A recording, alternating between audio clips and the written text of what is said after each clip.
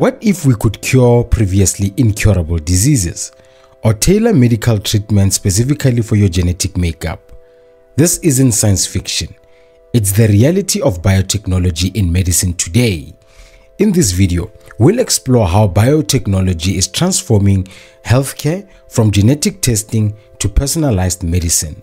Biotechnology is a broad field that involves the use of living organisms, cells, and biological systems to develop products and technologies intended to improve the quality of human life. By living organisms, we are referring to organisms such as fungi, yeast, all the way to plants. It merges biology with technology, applying the principles of both to a variety of fields. Today, biotechnology encompasses everything from gene therapy to stem cell research, playing a pivotal role in modern medicine, but let's break it down. Applications of biotechnology in medicine. Firstly, we have genetic testing, which is a medical tool that involves the examination of an individual's DNA. It is used to identify changes in chromosomes, genes, or proteins that can lead to genetic disorders such as cancer, diabetes, heart diseases, and more.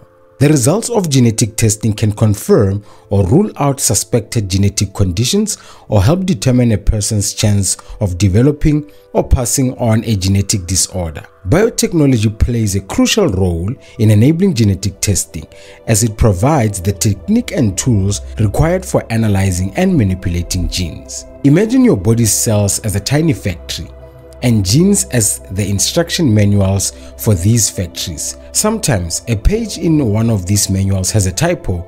Think of this as a genetic mutation, leading to the factory to malfunction and cause a disease. Gene therapy is like sending a molecular repairman into the factory with the correct copy of the page or a tool to fix the typo. This repairman is usually a harmless virus engineered to carry the correct genetic information into the cells. Once inside, it replaces or repairs the faulty gene, allowing the cell to function properly again, much like fixing the error in the instruction manual so the factory can go back to producing things correctly. Then we have pharmacogenomics, which is a field at the intersection of pharmacology, which is the science of drugs, and genomics, the study of genes and their functions. It focuses on how an individual's genetic makeup affects their response to medication. Essentially, pharmacogenomics aims to optimize drug therapy with respect to the patient's genotype to ensure maximum efficacy with minimal adverse effects. Here's a breakdown of its key aspects. Think of pharmacogenomics like a skilled bartender crafting a custom cocktail specifically for you, based on your unique taste, preferences, and metabolism. In a typical bar, everyone gets the same standard drinks, much like traditional medicine where everyone receives the same standard medication and dosage. However, just as everyone has different tastes and reactions to various drink ingredients, in medicine, people respond differently to medications based on their genetic makeup. The bartender, in this case the healthcare provider, uses a special guide or genetic testing to understand your unique flavor profile and how your body metabolizes different ingredients or medication in this instance. This knowledge allows the bartender to mix a drink that preferably suits your taste and metabolizes efficiently by your body, maximizing enjoyment or effectiveness of the drug and minimizing the chance of a bad reaction or side effects in terms of medication. Then we move on to regenerative medicine, which is an innovative field in healthcare that aims to repair, replace, regenerate, or enhance the function of tissues, organs, or cells that have been damaged due to age, disease, or trauma. The key areas in regenerative medicine include stem cell therapy, tissue engineering, organ regeneration, and 3D bioprinting. Consider regenerative medicine as akin to a skilled gardener revitalizing a withered garden. In a typical garden, when plants wither or get damaged, you might prune the dead plants, add fertilizer, or water more frequently. These are like traditional medicine treatments that manage symptoms or halt progression, but don't necessarily bring the garden back to its full vitality. Regenerative medicine, however, is like having the ability to plant new seeds or introduce special nutrients that empower the existing plants to regenerate, grow more robustly, and heal from within. It's not just about maintaining what's there, it's about restoring the garden to its original flourishing state.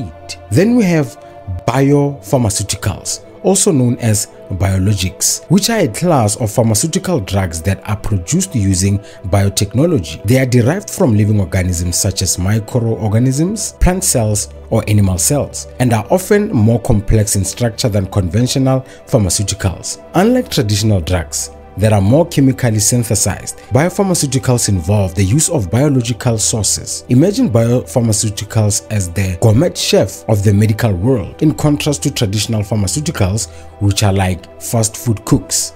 In this analogy, traditional pharmaceuticals are similar to fast food meals. They are mass-produced using standardized recipes and ingredients designed to be widely accepted and effective for a large number of people. However, they might not meet everyone's specific dietary needs and can sometimes cause adverse reactions, akin to food not suiting everyone's palate or health requirements. Biopharmaceuticals, on the other hand, are like dishes prepared by a gourmet chef. These chefs, scientists, or biotechnologists use a variety of high-quality, often unique ingredients, biological substances, and advanced cooking techniques, which are biological processes, to create meals or medication tailored to meet specific dietary requirements or preferences. Just like a gourmet chef can tailor a dish to an individual's unique taste and dietary needs, biopharmaceuticals are custom to target specific cells, proteins, or genes in the body, providing a more precise and effective treatment with potentially fewer side effects. Now let's move on to how biotechnology is applied. Starting off with biotechnology in biopharmaceuticals. Biotechnology is employed to produce monoclonal antibodies, which are identical immune cells derived from a single parent cell. These antibodies are used to target specific diseases. As for biotechnology in regenerative medicine, tissue engineering combines scaffolds, cells, and growth factors to create new tissues.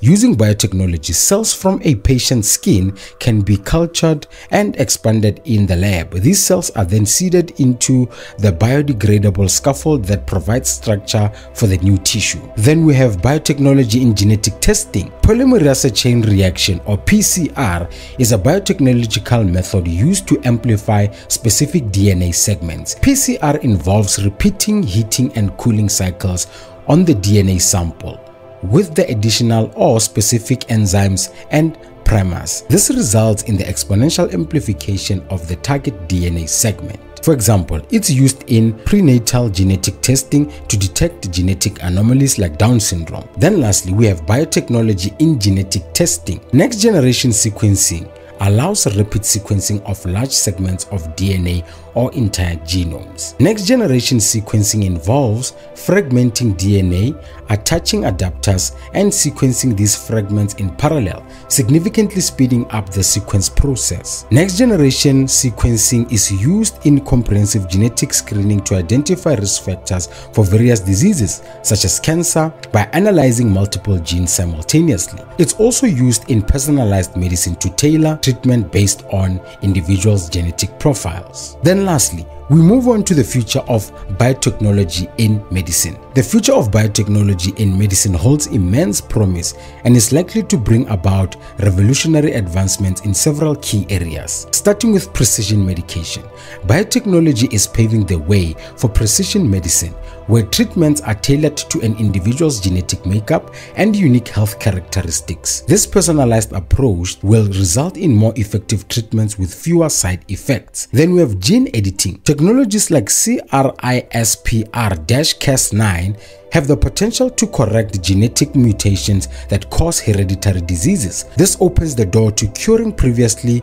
untreatable genetic disorders. We also have advanced therapies. Biotechnology will continue to drive the development of advanced Therapies such as gene therapies, cell therapies, and tissue engineering. These therapies can repair or replace damaged tissues, organs, offering hope to patients with conditions like spinal cord injuries, heart disease, and diabetes. Lastly, drug discovery and development.